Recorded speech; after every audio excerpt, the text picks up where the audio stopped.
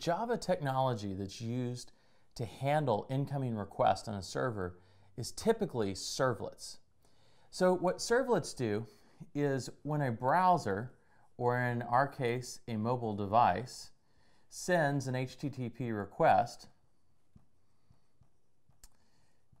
this request gets routed to what's called a web application container.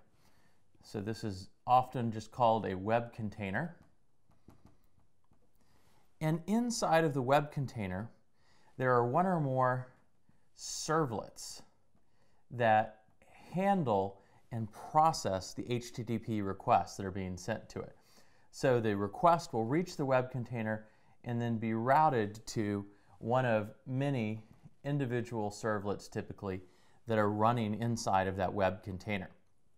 Now, what a servlet is it's just a Java object that has special methods for handling incoming HTTP requests.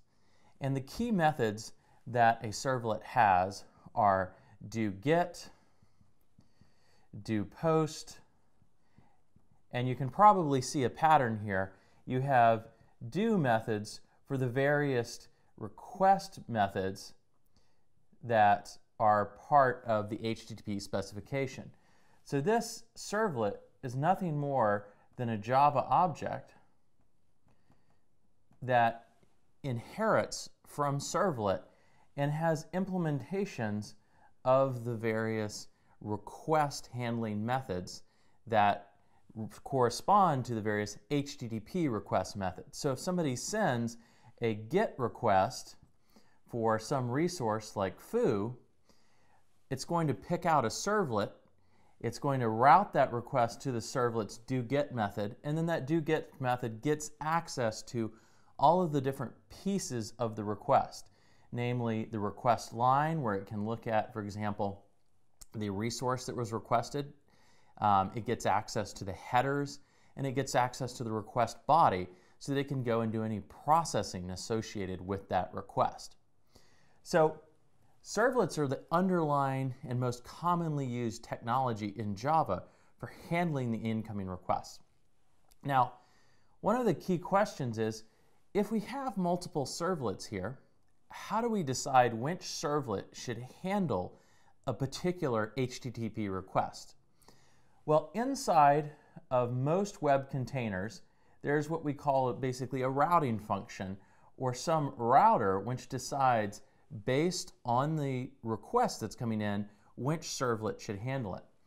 And in Java, the way that servlet handling and routing is specified is through a web.xml file.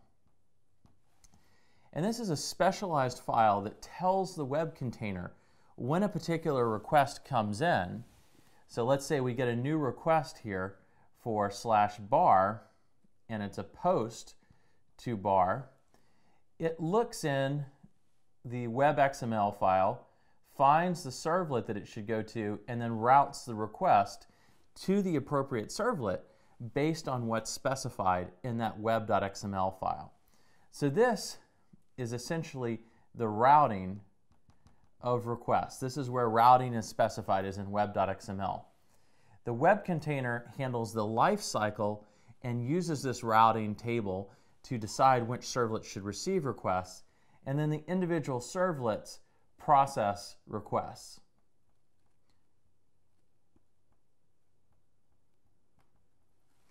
So this is the overview of how the servlet system in Java works to handle requests.